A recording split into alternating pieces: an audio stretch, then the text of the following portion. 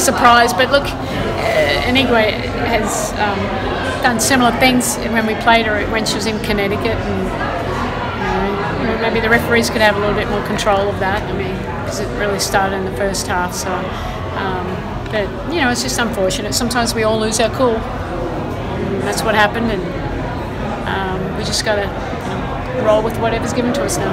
What did Anigwe do that set her off? Did you see? She just really grabbed her arm and pulled it back, so out of the range of motion, which what I saw in the replay. So it happened all so quickly. So most things, Were you surprised with the ejections of the players who left the bench when it kind of felt like everybody was off? Yeah, I mean that was hard for me because we were all up there, so it's more like we probably wouldn't have had a game if they ejected everyone. So they had a few players ejected as well, and like I said, they just had a little bit. Agumawale just kind of carried him down the stretch, and Lay did her best, but he needed others to stand up there.